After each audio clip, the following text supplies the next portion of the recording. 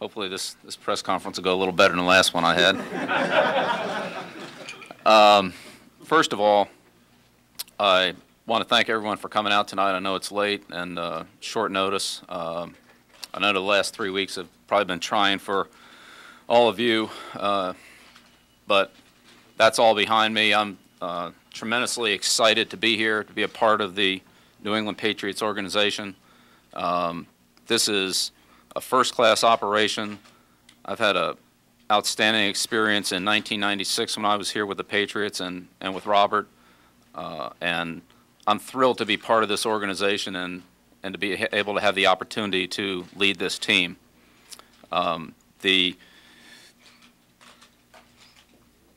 opportunity to be in coaching was something that I wasn't sure that I would have as late as 24 hours ago this year, and I'm extremely grateful for the opportunity to have this chance to coach in the 2000 season. I like him a lot, and I believe he's the most capable person at this point in time to help us win next year.